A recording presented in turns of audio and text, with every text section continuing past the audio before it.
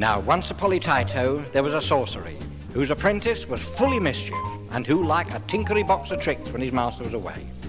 Now, this day the sorcerer said, "I'm going to the chemist for some sulphur splody mixture for atmospheric testy, so don't poke your nose in my magic bookery, eh?" Well, off he trotted on his bicycloder, and the apprentice, all twiddly fingers, thought, and reached up on the high shelf for the big magic bookery for all experimol and magic casty spellers. Well, he opened it at page 300 and several, and saw the magic wordy. Put 3 drops of cinnamol in a beaker, lace it with chibble juice, 2 flies, levers, and a pinch of snobbery. Face it to the west and chant your words. Abracadobe or eeny miny mocust, and give us a great big flocus, and then woof! There were trickly little flames all creeping along the table, joined together in a fiery, what a conflagrail. This was frightful.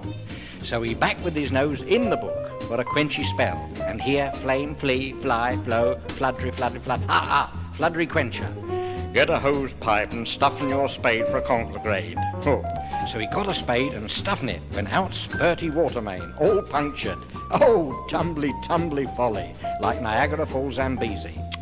Well, this was terrible on account of, although the fire gone, there was not enough blotty paper and the water risey and threatened to take everything away down to the sea in shivers.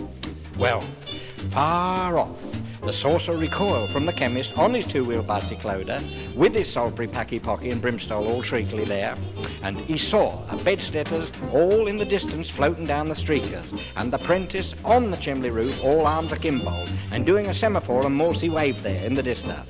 And he realised what was wrong, and he'd peddly, quick home for a stop in this awful catastrophe. Well, he arrived and grabbed it the book down, chanting new spellers, ho hypers, for heal it, the punctured pipers, and the water resealed. And he hadn't even taken off his bicycle clippers. Well, when everything dry as a bone, he pull it now, this naughty boy apprentice, down off the roof, and smackety on the boker, and send him to bed with no cake. And he said, "Let this be a lesson in your school, and never fiddly or forbid where the bookery or poke 'em nose, and you'll take the consequence."